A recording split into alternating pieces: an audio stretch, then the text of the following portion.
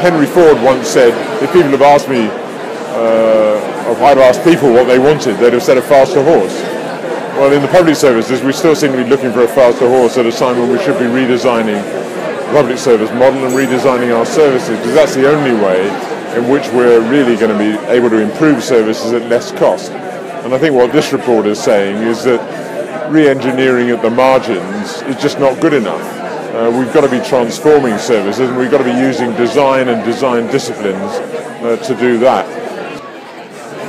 I'm really pleased with the product of the Design Commission report. There's been lots of input from lots of people across the country. We haven't just been using the skills and expertise of people within London. We've been drawing on the skills and expertise of designers and of public servants across the country. And what we've produced, I think, is a very useful document, but also a useful route and path forward so that designers and commissioners of public services have got a practical toolkit that they can use to reform their own services.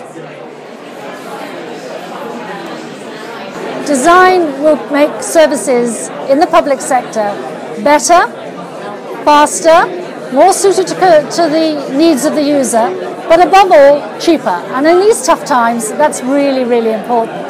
But the really significant thing, I think, is that the report comes up with the practical solutions. A lot of our public services are in buildings that were put up in the 19th century with services that were created in the 20th century, and here we are in the 21st century. The challenge is redesign the services so that citizens get what they need, so that we provide affordable, accessible, seamless services that work for our citizens.